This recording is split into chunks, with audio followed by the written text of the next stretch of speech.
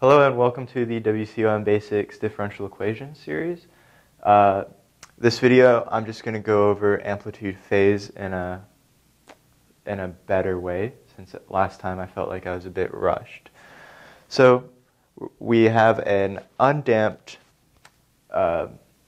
oscillator with no force acting on it. So we just have a mass and a spring, basically, dividing throughout by m. And then one thing we're going to notice is that k over m is exactly equal to omega squared, which is a variable you might know from physics, which is angular velocity.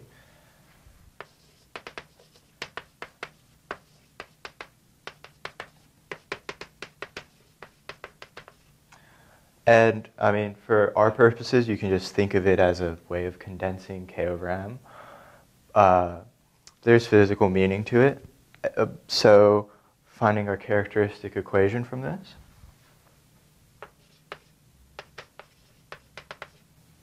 It's going to be just r squared plus omega squared equal to 0.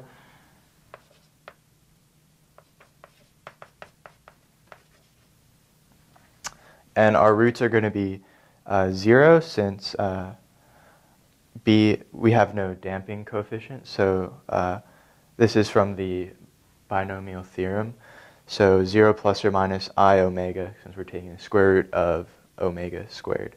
And A is just 1 here. So we have our P and our Q, which is 0 and omega respectively. So if you just plug that into our just basic generic equation for x as a function of t,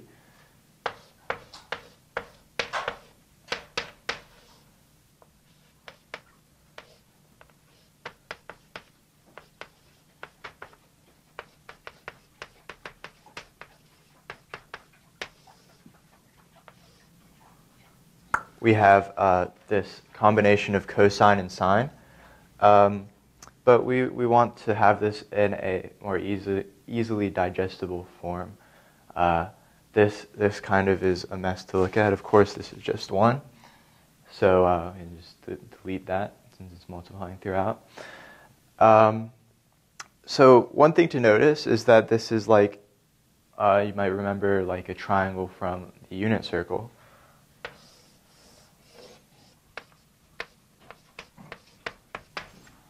Where we have C1 and C2 on the x and y, and we have some amplitude and some angle at which our oscillation is offset by.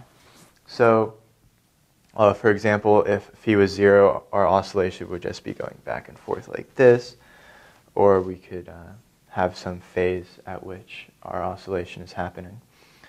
Amplitude obviously is just using Pythagorean's theorem, is just the square root of c1 squared plus c2 squared. And then our phase, phi, is just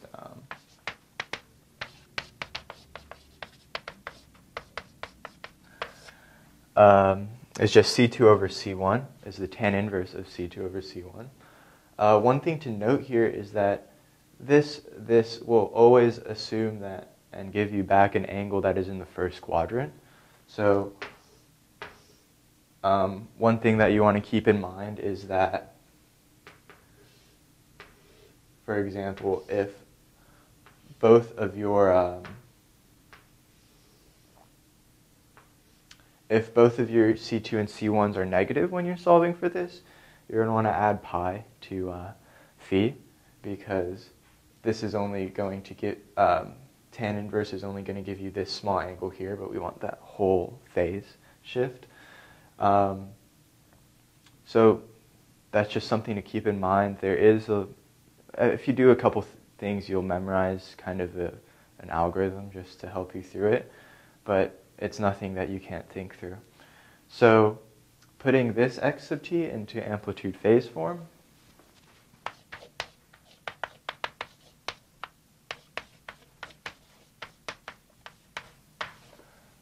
so we just have a cosine of omega t minus phi. So not only is this easier to look at, it also tells us the amplitude of our oscillation and how much it has shifted based on this phi. So yeah, that's a little amendment to the series. Thank you for watching, and I'll see you next video.